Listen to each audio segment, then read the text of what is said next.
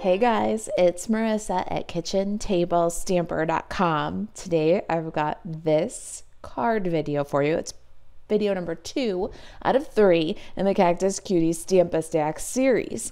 Tomorrow I'll be back with the last video, which is this one. And if you missed it yesterday, this was video number 1 in the series. It's Stamp-a-Stack series, so video number 1 is really important. In video number 1, we cut our designer series paper in Wonder Recipe number 15, kind of slightly modified Wonder Recipe number 15. This is the Flowering Cactus designer series paper, and you get 1/4 of a package if you get your Cactus Cuties Stamp-a-Stack packet. It's optional. It's available at kitchentablestamper.com/shop.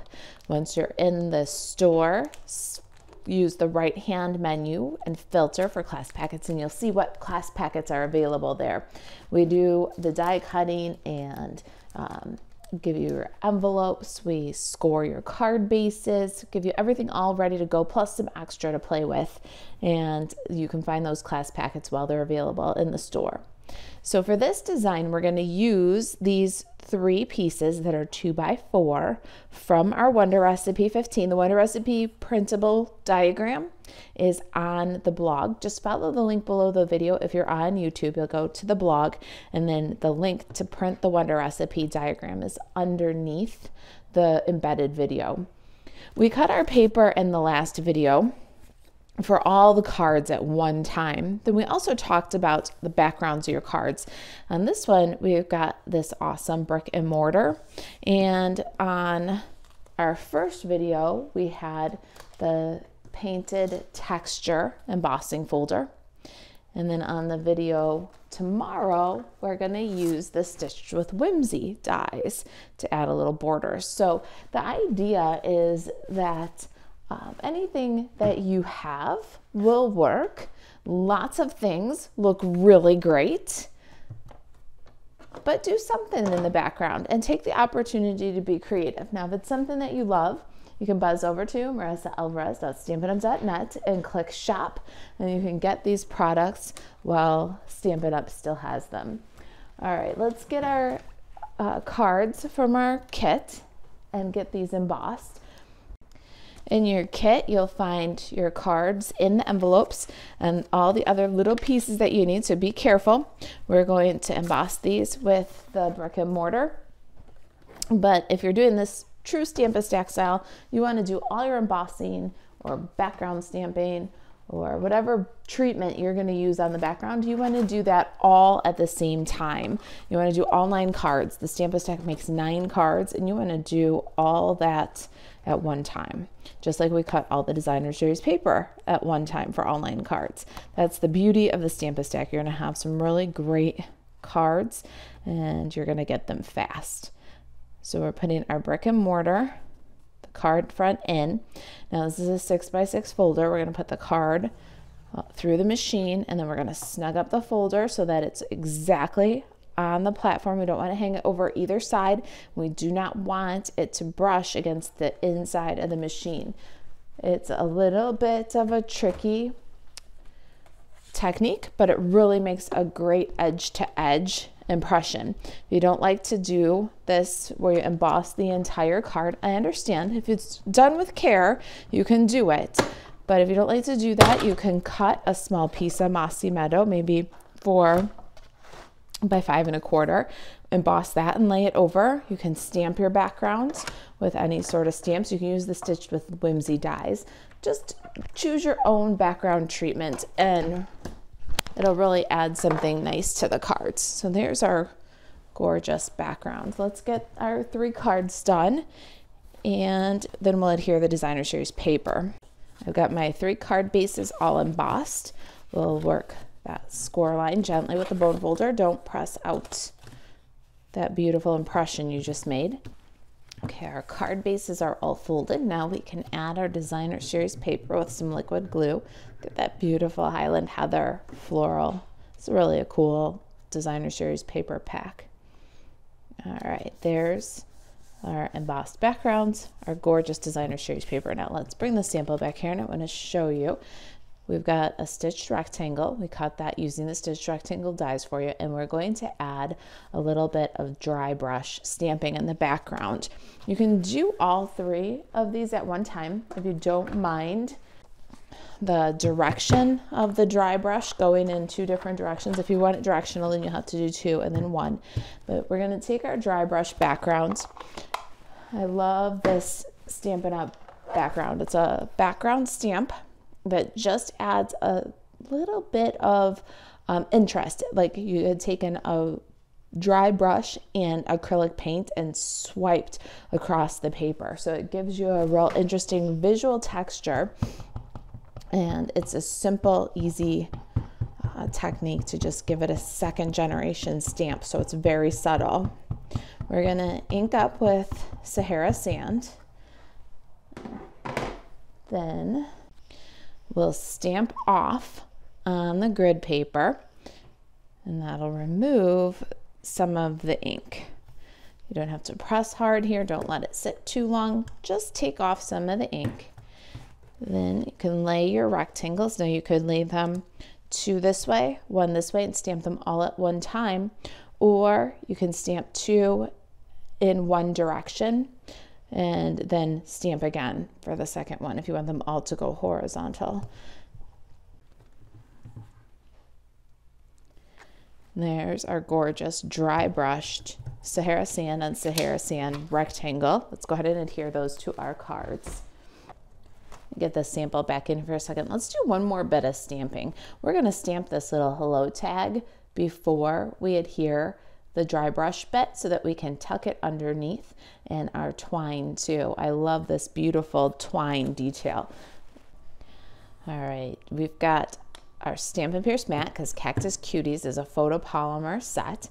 And we've got this adorable little ticket. Isn't that just the cutest thing? That die was cut ahead from basic white cardstock using the Sports Fan die set. This Sports Fan die set, or Sports Event die set, has some awesome tickets. The one that we're using, the one that we used in video number 1, this kind of large ticket, and the strip of tickets, all great for any occasion. It doesn't have to be sports related. It really does look cute as a little greeting accent somewhere, or a frame for your pictures, a little accent. It's also got pennants and a couple of cool pattern dies. These will cut negative stars out of your project and add a little chevron detail, almost like our Stitch with Whimsy dies in video number 3 will do. All right, let's go ahead and ink up Hello Greeting. The Hello Greeting is from Cactus Cuties, our feature stamp set here. I'll show you that one in a minute when we do our cactuses. But we're going to stamp with Mossy Meadow all the way along the stitches right across the top of our ticket. And I left this ticket in your kit wide just in case, because this is now quite a few times that I've done this little hello on this tag and I'm well practiced at it. But if you don't get it perfect, if it's not close enough to the stitches or it's too far away, I left a whole tag or a whole ticket for you so you could flip and do the other side. So if you're loving it and you don't have this ticket yet, you can, before you adhere it to the back of your stitched rectangle, go ahead and cut them in half. Save this one for the next card. You have another little half a tag where you can tuck in somewhere and put a little greeting. And if you don't get it perfect the first time, then you get a second chance at it too. So just little method behind the madness kind of stuff. All right, now let's go ahead and get our rectangles adhered to our card fronts. I've got 14 inches of this linen thread. It's Calypso Coral linen thread for each card. You get 2.5 yards of each of the colors in the kit, along with the butterflies, the felts, designer series paper, and your card kits in white cardstock. What we want to do is loop this up, and it's come off the card, so it's got some hard edges. We're gonna run the bone folder over it, just gently between your thumb and the bone folder. And that'll kind of softly curl it up just a little bit. It kind of works those folds out and gets it ready to loop instead of fold. So just take a moment and do this step and you won't be sorry. You'll get more round, pretty loops. If you do it too tight, you'll get real curls. So don't hold it too tight. This is really gentle. All right, now that we've worked the folds out, we've stamped our backgrounds, let's get assembling. I like to take a dry adhesive. You could use tear and tape here, or you can use your Stampin' Seal. If you're still using the snail or fast fuse, you can use those. I like this one because it'll hold tight on this 3D embossing texture. It also lets me show you where I'm putting the adhesive. So I got my adhesive along both sides. One side, it's going to get a little extra attention before we adhere. We're going to take our little hello tag and pop that on the back of the rectangle. Make sure everything's nice and straight, about 1/4 inch from the top. Then we're going to take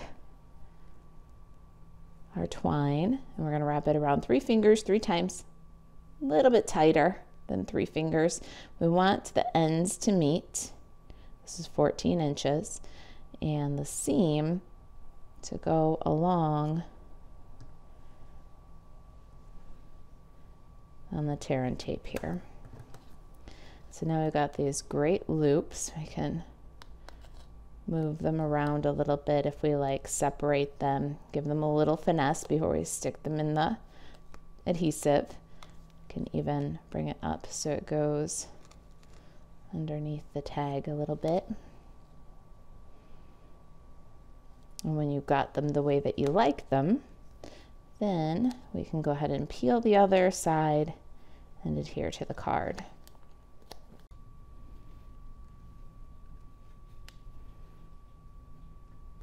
All right, I'm all set up here, and we've got our Stampin' Pierce Matte, Mossy Meadow, Mint Macron, Pear Pizzazz, Cinnamon Cider, and our Cactus Cuties stamp set with the Cactus Builder Punch. I love this bundle. You can get this at marisa.alvarez.stampinup.net. Just click shop. Links under the video if you're watching on YouTube. And we're going to make all of the parts that we need for all 3 copies of the card. You can even make all of the parts that you need for all 9 cards at the same time. Just like you cut all the designer series paper at one time, and you can emboss or stamp your backgrounds all at one time. You can also stamp all of your cactus needs at one time and then cut them all. That's how you're going to be most productive with this. We're going to start with this little Mint Macron pot. We're going to ink that up on the strip. There's half sheets of basic white cardstock in the back of your class packet. That's for stamping and for lining the inside of your cards. So you can do whatever you want on the inside also. I cut some white liners and did a little bit of stamping, so you can do that now. I got I'm Thinking of You for my inside. I love the Art Gallery stamp set. It's got a great mix and match greetings that look really good with the font in Cactus Cuties, especially this Hope Your Day. The I'm Thinking of You is about the same font. So Hope Your Day is on point. I'm Thinking of You. And you'll see that I've used a couple of those greetings as like mix and match. So it's a great set. All right, so we're gonna do 3 pots because we have 3 copies of this card. And by the magic of television, I did those. And then we're also going to do 3 of the terracotta-like pot. And we're gonna do that with cinnamon cider ink. So let's stamp one of those. And we've got this little plant, I think kind of looks like aloe. It's a little spiny plant. We're gonna cut one of those. Uh-oh, not enough pressure. I've been pushing hard on it and making the leaves kind of lose their detail. So I gotta find a middle ground. I have a very heavy hand. Ah, perfect. Letting the ink sit for a second before to transfer also helps for me. I tend to push really hard, and then to make it better, I overcompensate and then don't push hard enough. All right, and then we need 3 of this large cactus. And we're gonna cut out these bits. We're gonna use our scissors and fussy cut them. We're gonna give them a little white edge all the way around when we fussy cut them. And what that'll do is it gives a definite clean edge to each of our little items. But our little pot, we can give that one a punch using the cactus builder.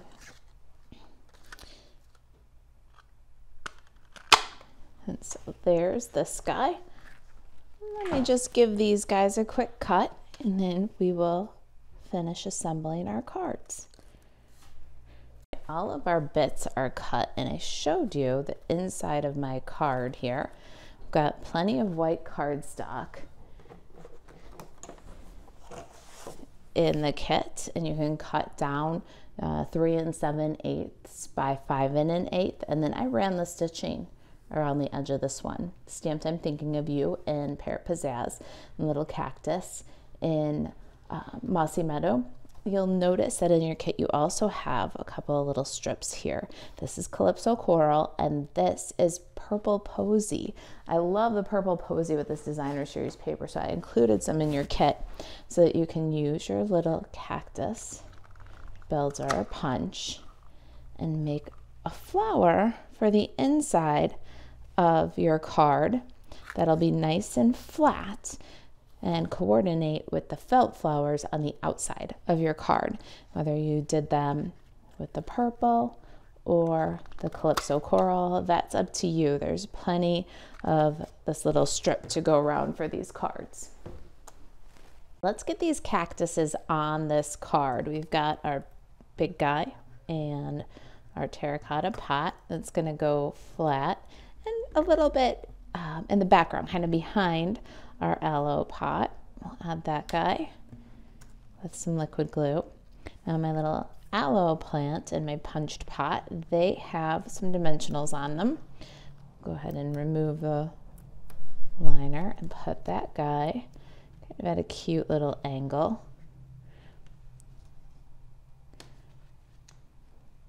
Got some time to slide to kind of get that perspective of one's in front of the other. And then we can slide our plant right into the pot. So cute. And then, of course, our little flowers for the inside.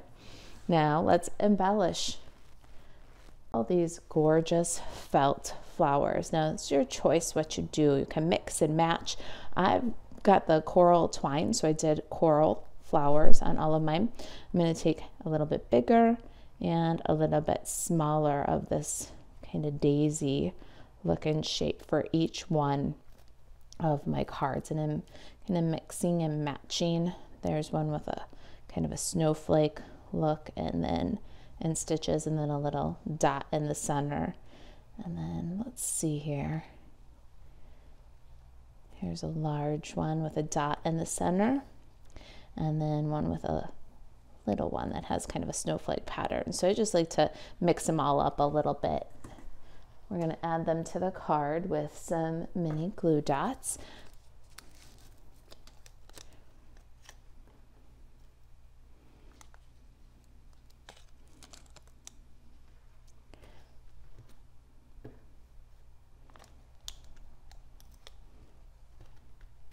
Makes our triangle of Calypso Coral. It's very visually pleasing.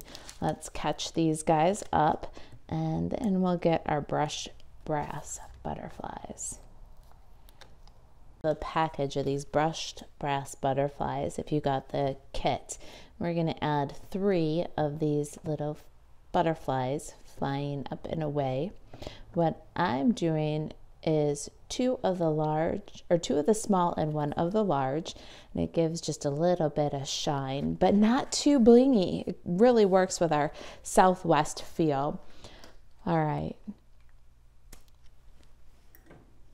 So here is our original 3, and the 3 we just stamped a stack, and here's video number 1. Go check that out. The link's below. And I'll see you tomorrow in video number 3, where we'll hope your day is on point. If you've got questions about the Stamp-A-Stack, you can email Marisa at kitchentablestamper.com to see if there's supplies of our awesome Cactus Cuties Stamp-A-Stack class packet. Buzz over to kitchentablestamper.com/shop.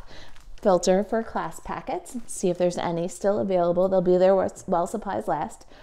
And if you shop Stampin' Up 24/7, you can buzz over to marisaAlvarez.stampinup.net. Click shop. Thanks for watching. I'll see you in video number 3.